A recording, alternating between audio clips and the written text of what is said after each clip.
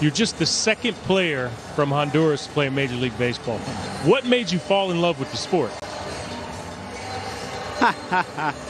You're the reason I love this game. Oh, that's awesome. Oh. That's what I'm talking You're about. the reason. A lot of people in Honduras probably watching this. A lot of people in Honduras freaking out right now because every little kid in Honduras growing up, you know, it's always watch Red Sox and Yankees. Watch you two guys, watch all you three guys battle.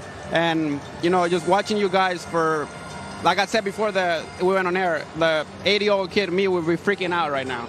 and it's pretty crazy just being here. And, you know, just like I said, you're one of the reasons that, you know, I love this game. I remember having a poster of you when I was growing up and everything. And, you know, every level, we're number 2 until I got to the big leagues. Bottom line, you old.